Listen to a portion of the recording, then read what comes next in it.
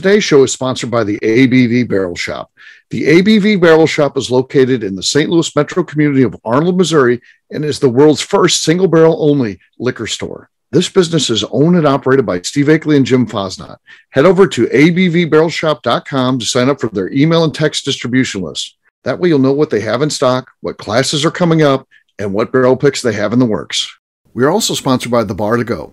The Bar to Go offers a fully customizable carrying case that allows you to take your favorite distilled spirits or cocktail ingredients with you. Whether you're looking for yourself, a customized gift, or logo items for your business or event, The Bar to Go can help. Check them out at thebar2go.com. Use the number 2 when you type out The Bar to Go. Did you know Neely Family Distillery now ships its popular distilled spirits directly to you? To order, simply call 859-394-3258. Tell them the ABV Network sent you. And now, on to the show. Let's drink!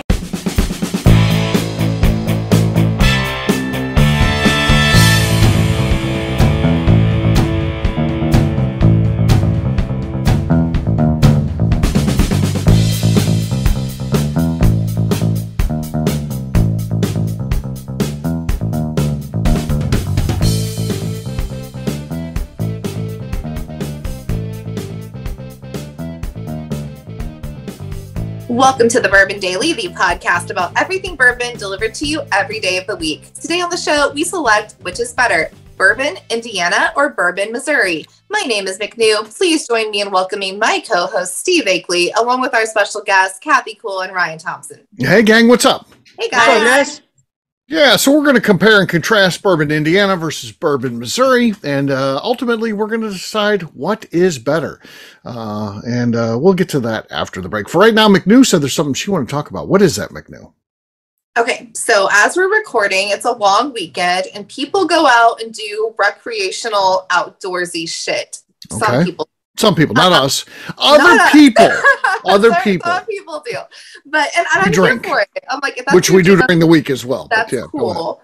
But what is one thing that you cannot wrap your head around where you're like, why the fuck would you do that? Why does that look fun? What is it like? What is it? Ice climbing in the wintertime.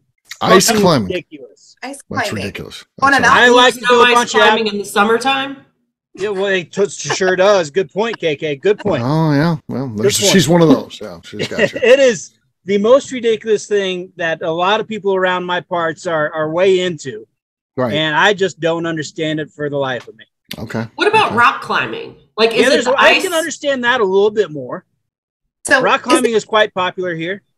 Is it literally like a frozen mountain? They're trying to like get some hooks in and climb up. Like, it's that? Yeah, it's a frozen waterfalls.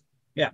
That's fucking insane. Yeah, it's terrible. And you do it in the shadows in wintertime, and ice is falling on you. You're getting water melted on you. Like anything can happen at any second. It's just ridiculous. That sounds miserable. It does not sound like a good time. Agree. Yeah. All right. So that's my contribution. Here's one that I don't understand, and it'll be controversial because there'll be people that like to do this and don't understand why someone wouldn't like to do it. And this isn't a moral issue. Matter of fact, I think it's a necessary thing. But hunting, I don't understand why you'd want to be outside. Number one, why you want to kill an animal. Number two, for food. Oh, you need some money? Do I need to help you out? Let me know. I'd be more than happy. Yeah, is it rough times or something? You gotta eat gamey animals, and there's really hunting. I mean, you're hunting an animal, and you have a gun and it doesn't, and you know where it's at, where it houses all. I mean, I don't. It doesn't. Grocery stores everywhere. What's that? Yeah. Yeah, exactly. Go to the grocery store. What I don't understand too is these guys that go on safaris and stuff, and they just basically have an animal. They're like, okay, we got him caged, and he's going to be in here. Just go in there and shoot him. Boy, that's exciting. That's fun. Oh boy, So I have heard just recently, I think it was on Rogan's podcast or something, that there's a hunting DNA gene or something inside people. Like only like 10% of people have this hunting DNA gene where they have to go out and hunt. It's like in them, right? They got to do it. We've got a lot of hunters on our team. Is it true? I don't know. Are those called serial killers? Is that what you're talking about, Ryan? Sociopaths? Yeah. But we are certainly in a big hunting area here in the middle of Colorado. So there's a lot of hunters around here. A lot of hunters in Missouri. Yeah. Right? Well, and there's a conservation side to it, I guess.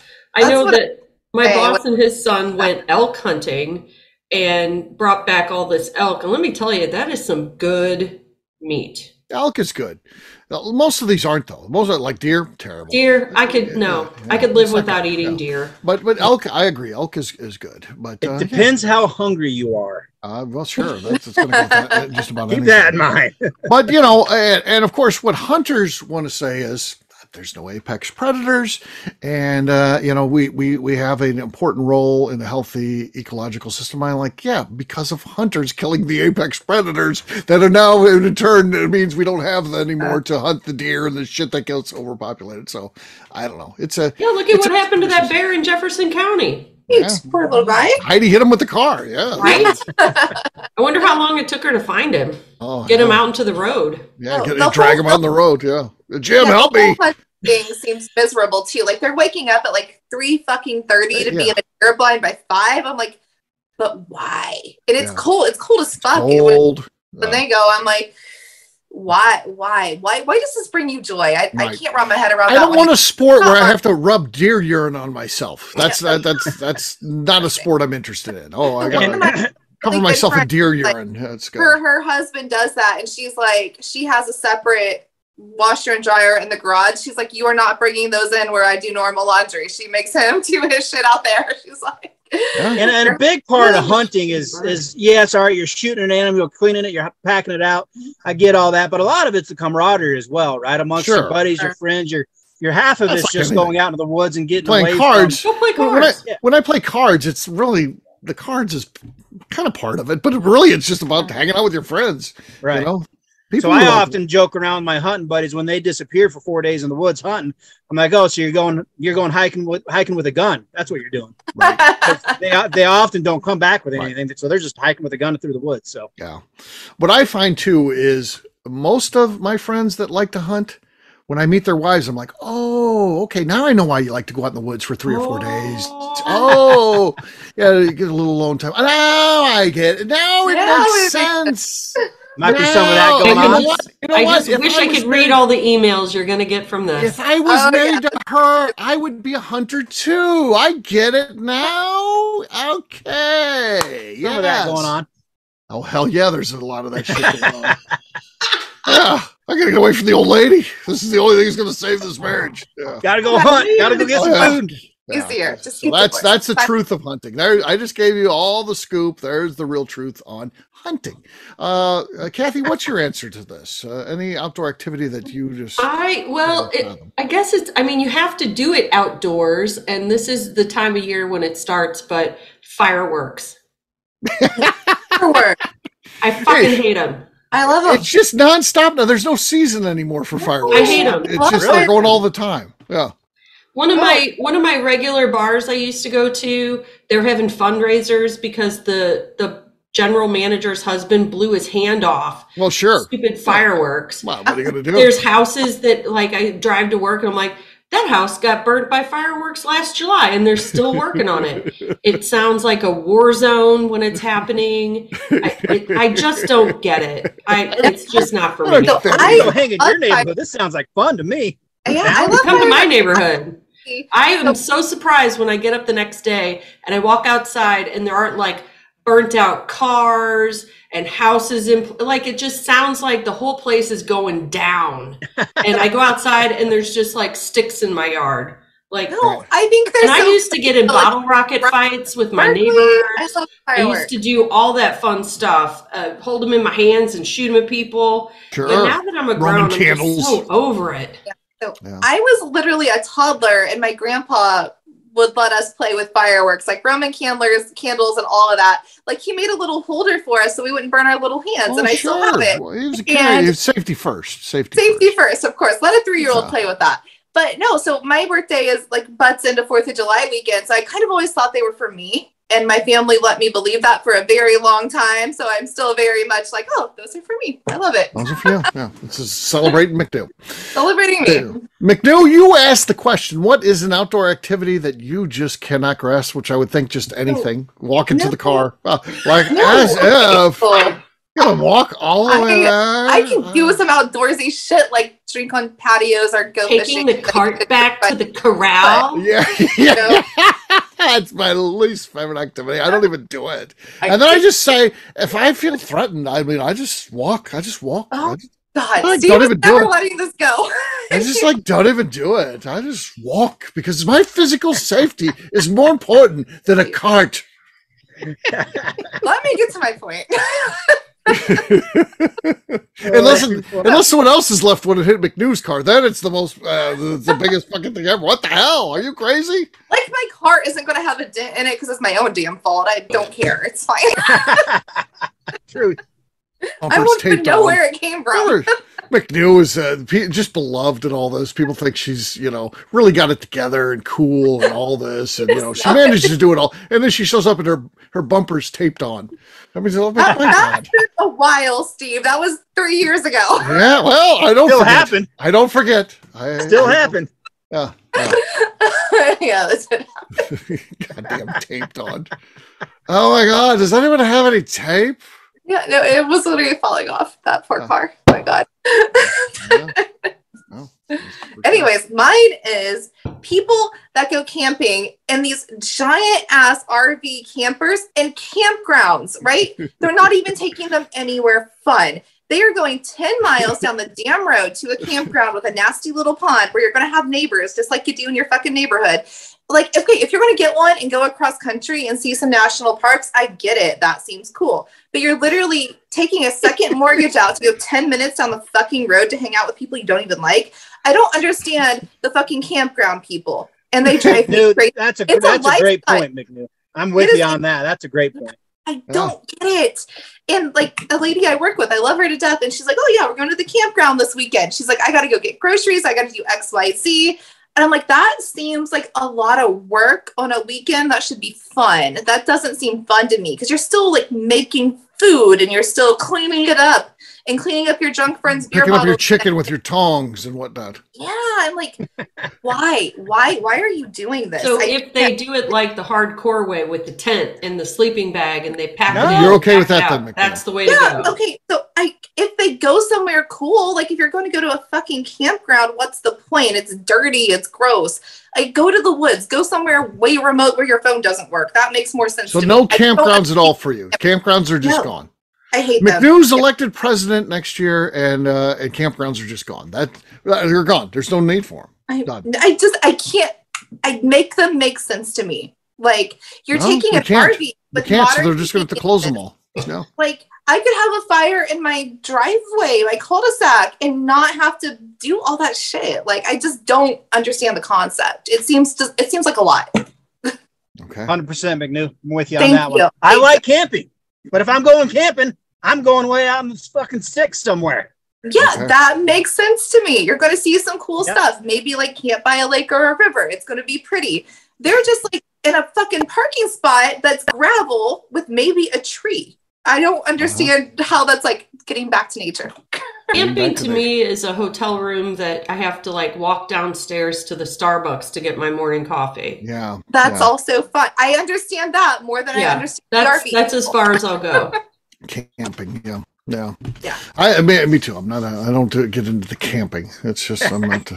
There's nothing good about camping when it comes my to me. aunt and uncle do it, and they retired, and they're like, oh, we're gonna buy this RV. We're gonna travel the country. So like as long as they do that, it's okay. No, they don't do that. They take it and they park in a campground in Florida, and that is where they stay, and they don't leave. I'm like, what was the point? Buy a beach house, buy a condo, buy something nice. Why are you doing this?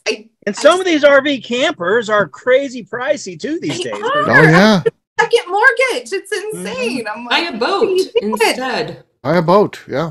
No. Yeah. Literally anything else. I can't. Oh my God.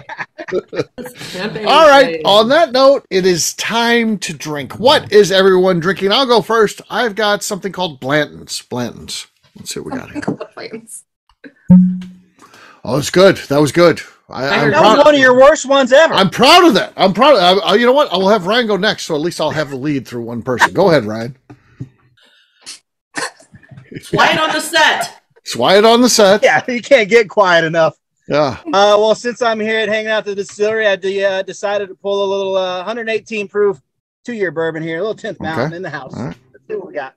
Nothing. I've got the lead. What is in the small barrel right behind you? Over looks like your right shoulder for us. Nothing. That is empty right now. It's a 5-liter that is empty. It's just for retail. We sell those at our tasting rooms. Okay. I thought you might have had some working right there. All these are empty right now. All are empty. Okay. All right. McNew, you're next. I have West Fork Whiskeys, bourbon finished in peach brandy barrels. Oh, yummy. No, I've still got the lead. Here I am, Amazing. 3 people in, and I've got the lead with my Blantons. Go ahead, Kathy. Well, I feel like I'm wasting this, but it's a brand new bottle. Okay. Planters. I thought we were talking about bourbon in Missouri, not bourbon, Missouri. So I got some Missouri bourbon. Okay. No, I won. It was really silent over here, KK. We didn't hear it. I It won. was so awful. Demetrius, it was awful. Listening? I won. This was so bad. I cannot believe Akeley actually won that with that pathetic work top that he had. I did. I won. Demetrius, I agree, Akeley. I am filing a complaint. Cheers, gang. That's incredible. That's like the worst win ever. I am shocked and appalled. It was a good win. It was a solid. I feel good about it. I feel like this is getting a silver, and you tell those people not to be excited. That's getting a silver. All right. A win's a win, Akeley. A win is a win. Yeah, absolutely. So, all right, what we'll do next, we'll take a quick break. And then when we come back, we're going to be talking about bourbon, Missouri or bourbon, Indiana. What do we think is better? We'll do that in just a few.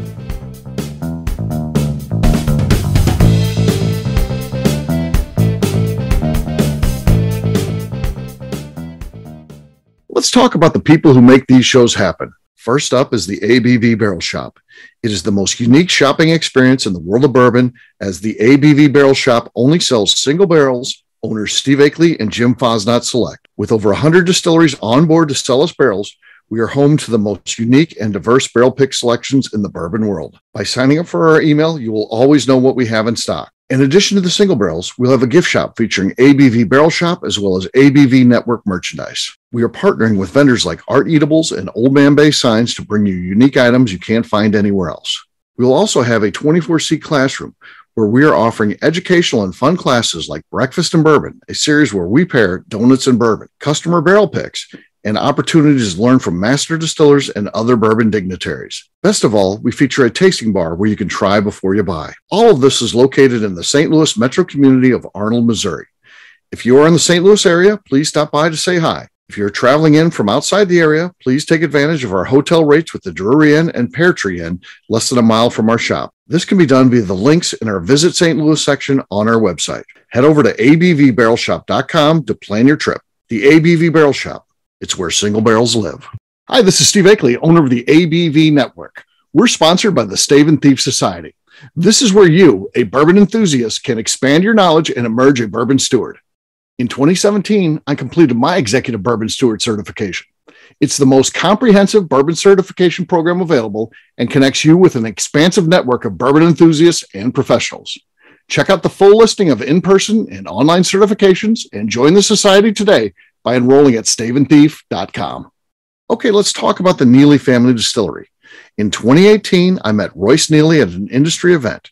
He started appearing on our shows, and we became friends during my frequent trips to Kentucky. Today, he is amongst the leaders of young distillers leaving their mark on the bourbon industry. A visit to Neely Family Distillery yields insight on their unique family history, why their products are special, and gives you the opportunity to taste their whiskey, moonshine, and creams. Check them out at NeelyFamilyDistillery.com or visit them in Sparta, Kentucky.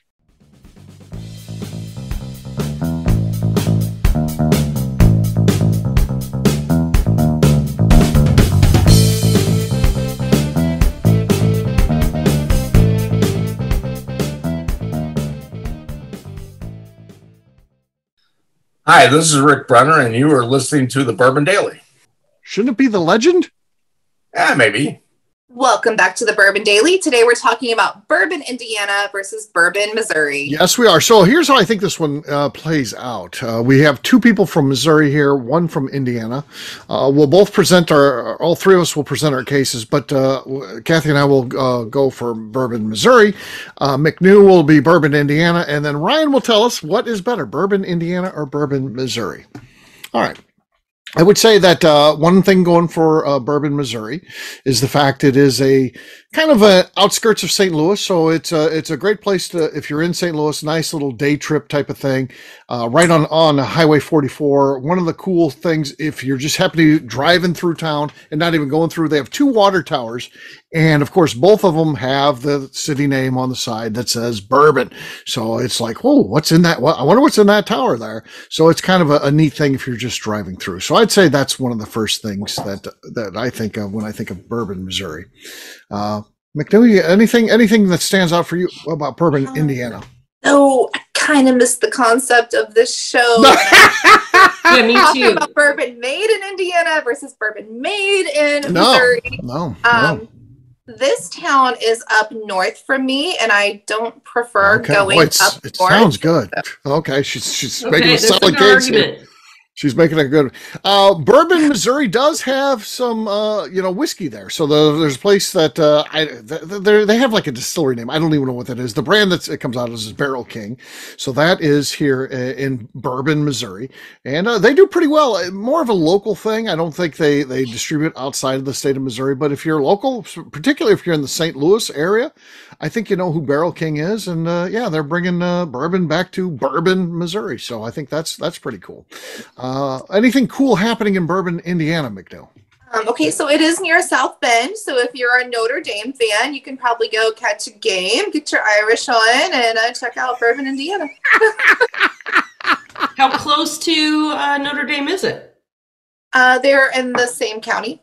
Okay. In the same county, okay. So our Bourbon, Missouri is on a river. So we have river activities like canoeing and floating. Yeah. Both things go with drinking. Yes. Strong argument. Yeah. And Bourbon, Missouri is the only city named after our favorite drink. It's named after bourbon, the whiskey, not named after the Bourbon family, who was the French family of prominence. It's true. It's right here. Yeah. So it's right there. So that is a cool thing too, is the fact that we love bourbon. We're the Bourbon Daily. It's on Route 66. Yeah, it's on Route 66 too. So that's a cool thing about bourbon. Anything else? You've made a pretty solid case for Bourbon, Indiana so far, McNew. Anything else you want to add before we let that rest? Looking at their town website right now. Sounds fun. Well, they have a website, so there you go. They do have it's a nice Bourbon, website. Missouri, but okay. They are fairly close to Chicago, within an hour, and they have a lot of gang murders and stuff. So the best thing about Bourbon, Indiana is you can get the hell out of there. You can go to South Bend, you can go to Chicago. That's why you want to go to Bourbon, Indiana. So then you can go somewhere else. It's a launching point for a lot of other cool places to go. No, so when I said it was close to Chicago, I meant like the cool old-timey gangsters like Al Capone and those guys, like the bootleggers. Sure. Like Bourbon, Indiana, might have been a thing then. It's okay. I think on that note, we're going to turn it over to our esteemed judge to tell us what is better, Bourbon, Indiana, or Bourbon, Missouri. I like both sides of the argument. Sure. But before I get into eloquently presented by both sides. In our show notes, Akeley, I was with you that it was two different towns in two different states. Yeah. I knew we weren't talking about bourbon from Indiana or bourbon from Missouri, so I'm with you on that. So the fact that McNew didn't have a clue there was bourbon, Indiana. Right. She had to learn that today. Yeah. Cheating there. She was today's years old when she learned that bourbon in Indiana. No, it existed. I just don't think about it because there's nothing there. And Akeley's first... Did you catch that, George? Akeley's first statement was that they have two water towers with bourbon on it. And there's look at that. That's cool, right? Gorgeous. The water tower. To your point, is there just a shit ton of bourbon in there? Maybe. We don't know. So let's go find out. It sounds like a side trip. Mm-hmm. And then probably if you're in Bourbon, Indiana, you can get the hell out and go Bourbon, Missouri. Right. That's what everyone wants to do there. They have a sign as you get there, how many miles to Bourbon, Missouri? Yeah. KK followed it up with some water sports, some drinking activities, if you will. Sure. Another notch in the cap for Bourbon, Missouri. So I think it's pretty obvious that if I'm going to visit one of these two, I'm going Bourbon, Missouri. Hey, Bourbon, Missouri wins. Knocks off Bourbon, Indiana. Boom, boom, boom. I feel like I'm a terrible ambassador for Indiana, so you guys can start an apartment or something in Missouri. I'm pretty sure last weekend when she was in St. Louis, I heard her say, I should just move to St. Louis about 10 times. I'm like, I could just move. I should just live here instead. It seems. I thought it was Arizona next. Huh? You know, that's... I go to Arizona when she can live with KK in St. Louis. There you go. Valid. His dogs, it's going to be fine. You know, it's baby steps. You got to cross the river and then you go further west. Then you go. Baby steps. All right, there you go. So Bourbon, Missouri wins, knocks off Bourbon, Indiana. If you have a bourbon town in your state, let us know, and we'll put it up against our own Bourbon, Missouri. So it should be fun. We'll wrap this one up, as we always do, by talking about where people can find us. Kathy, we're going to start with you. Where can people find you? You can find me on Instagram. I am KKCastStrength. All right, Ryan. Across all socials at 10th MTN Whiskey, and our website's 10thwhiskey.com. That's 10th whiskey with an E. All right, McNew. I'm on Instagram at McNew ABV. For me, I'm an easy guy to find. I'm at Steve Akeley on Twitter, Instagram, or Facebook. I've got a website, steveakeley.com. We've also got a company website, abvnetwork.com. Check it out. Everything that we do is out there. Previous shows, blogs, so much more, abvnetwork.com. Come by and see us at the ABV Barrel Shop. We'd love to talk to you about whiskey and tell you what's going on, what our newest barrel picks are, that type of thing. You can try before you buy, so check us out at abvbarrelshop.com. If you're in St. Louis, come by and see us. McNew, anything else to say before we get out of here? I would like to remind the audience to please give us a 5-star review. That includes comments. It helps new people find the show, which is very important to us. And if you like what we're doing, we ask that you please visit our Patreon page at patreon.com/the ABV Network. Great job today, gang. Fartits will have a brand new show for you tomorrow. Looking forward to that. Until then, take care, everybody. See ya. Bye. Peace.